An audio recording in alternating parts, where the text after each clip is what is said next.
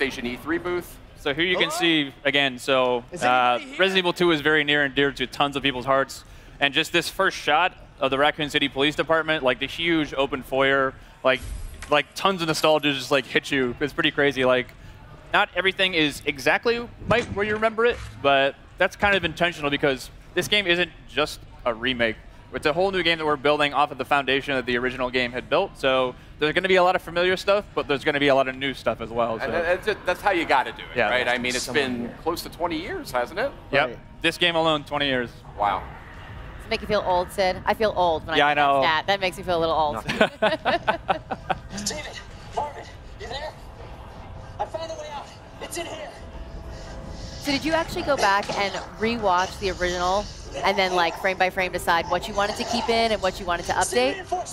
Definitely, yeah. Some of them were like are pretty faithful to the originals, but something like this back in the day on PlayStation, it was the graphic power is not quite the level of PS4 or PS4 Pro just yet. A lot of the movements, characters jumping around, fully voiced stuff.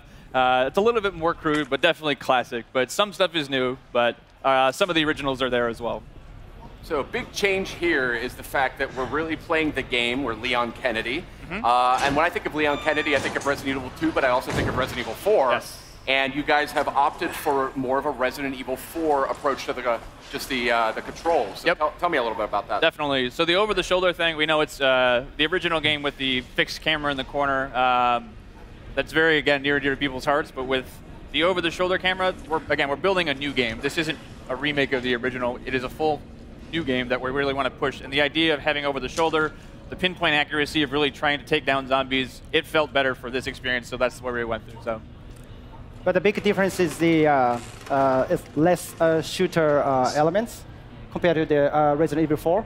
This is more, like a Metroidvania style, survival horror, classic gameplay. So we actually try to keep the original, gameplay feel from the original. So that's kind of what we were trying to do in this new Resident Evil 2 as well. The lighting feels very similar too. Yes. Yep. Yeah, definitely one other thing is like, so to make it like, people always see the over-the-shoulder first person, think of just like, you're going to be running up the walls and doing backflips and things like that. It is definitely not like that at all. The zombies in this game are tough. And not just like, if you see one or two or three, like, I got to look out. If you see one in a hallway and you can't get by them, like, you have to, you fear for your life type thing because you're probably going to die. So you've really got to be careful with your ammo. And to confirm, these are zombies a la Resident Evil 2, not Las Plagas. So these are your T-virus zombies. Right. Just had to settle that one. So Leon here is trying to save one of the fellow RPD officers. It's not looking good, unfortunately. So. Oh, that didn't go very well.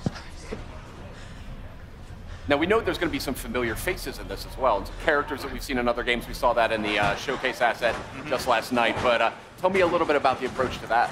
Definitely. So we've got, of course, like, not only do we have Leon has his own campaign, we also wanted to bring back Claire Redfield. So she's not playable in this demo, but she, as well, is going to get her full playable campaign, too. Awesome. So, the rest of the characters are kind of, we haven't really confirmed too much yet, so I advise you to go back and watch the trailer. You can kind of make some good guesses, I think, based on those, but we'll leave it to your imagination. Awesome. This is cool here. This is super tense.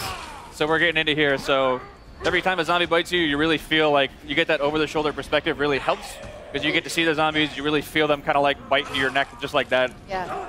It kind of disorients you, too, when you get that, so you're spun around. It creates sort of a real sense of like, oh, crap, what's going on? A zombie's actually attacking me. And this is all running in the engine of Resident Evil 7, right? It is. This is actually the RE engine. So the same game that powered RE7 is actually going to be running this game, too, as well. H, are you okay? You going to do this? Yeah. It's very terrible. So again, like, they are no joke. Like, you get bit once or twice, and it's almost done. So. Oh, really? Okay. Yeah. Look at this, like restroom. We added the restroom. Yeah, so that was one thing that was really in the PS1 game, it was one of those ones. It's limitations back in the day, but there were actually no restrooms in the original PlayStation. Right. That's a good point, actually. Right? So in this demo, we wanted to make sure that we have a fully functioning bathroom. We put a little treat inside there for you, a first aid spray. That's a backup box. Yeah. Right. If I've ever heard of one. I noticed you just picked up some first aid spray before. A lot of what I love about survival horror games is the limited supplies. You really have to like think things through. Is that an element that you guys are working with? Yeah, those are sort of like the emergency last minute things. But again, like it is really survival horror to its fullest. Like you're gonna need to conserve those. As you can see in his inventory there, he only had a handful of bullets. So if you run out of bullets, there's no like. We did add certain things like, you know, if you find a la RE7 some gunpowder and some other resources, you can make more. But if you're out, you're pretty much going to be out. So really wanted to drive home the survival aspect of this game.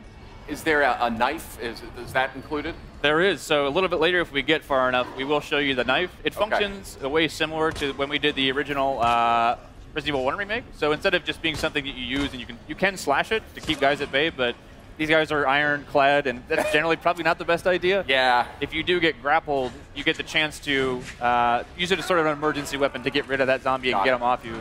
Cool. But if it's still, it does have a little bit of durability as well. So if it's still durable enough, you can actually pick the knife up off the zombies that you just killed, get a little bit more out of it too. So Interesting. What other sort of mechanical tweaks and changes are you guys implementing here that longtime fans might notice? definitely. Kana-san, you want to take this one?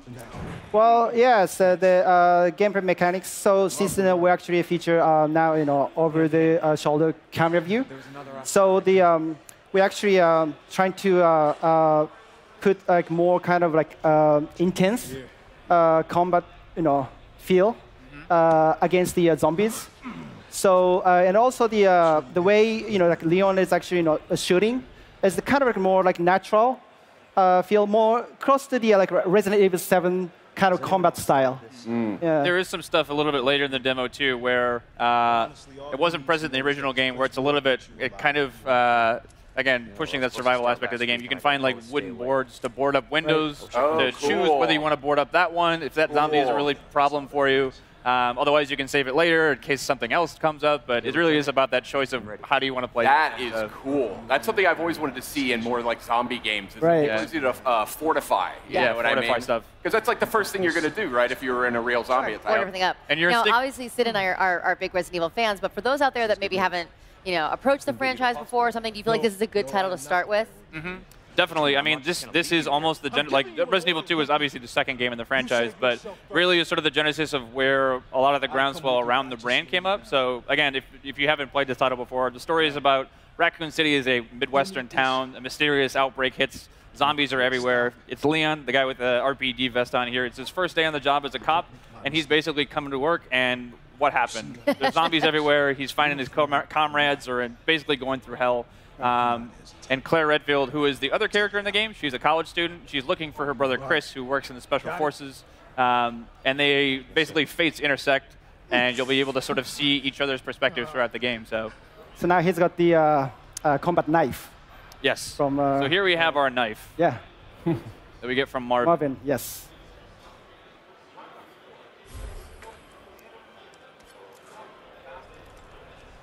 There you go, kind of like the classic slash. Using the knife always reminds me of back in the day. It's like you get a couple rounds inside the zombie, and then like just to make sure, get a couple slashes on the ground. Because half the time they'll come up and just like grab you as you walk by. This is not how I imagined it. So again, a lot of these rooms, especially this one too, it's like that door necessarily wasn't there in the first game or the original RE2, but this room is super iconic for a lot of reasons, but it's not quite the same as you might remember it too. If you turn this corner in the original game, you might have remembered something crawling by that window. It's not there anymore, but it takes a lot different forms later. So again, we want to keep people on their toes. They expected that there, but we're going to move it because we don't want you to know everything that's going to come up. Yeah, you can't have the dogs jumping out of the same window, right? RE's all about jump scares and getting people off their seats. So like, if they know everything that's coming, that's no fun. Now, I don't want you to spoil anything here, but I've played Resident Evil 2 quite a few times. Is there the same general sort of arc to the experience, or? There is. So I'd say that the story on the whole, here's a great shot of the RE Engine's proudest work here. Pretty nasty. Crazy. But yeah, so the story as a whole, like in general, you'll see a lot of the same things be happening, but again, it's not exactly the same. So you'll see characters that you might have just like talked with very briefly. You get a little bit more backstory into there. Places that you just walked by in downtown Raccoon City, you're going to get a chance to go in there and play a little bit more. So. And you had mentioned Claire will be a playable character. Will that sort of crossover, they had the ability to sort of interact with each other's storyline a little bit in the original game? Right, from time to time. So it's going to be slightly different because back in the day it was we called it a zapping system. You could play A and B scenarios, but we wanted to have each character have their own separate campaign. They certainly will be crossing over, but it's going to be updated, modified for this new version of the game too. So awesome. This is looking great, guys. I'd love to sit here actually and do this for about another 15 or 20 minutes, but I think we actually got to get going, which is a super bummer because it looks just awesome. And this is one of my. Well, let's get this guy. Let's get him. He just wants some snacks, Right. He's feeling a You little just leave him be. That's fine too. Leave him do his stuff. So very reluctantly, I will have to bid you farewell. Thank you so.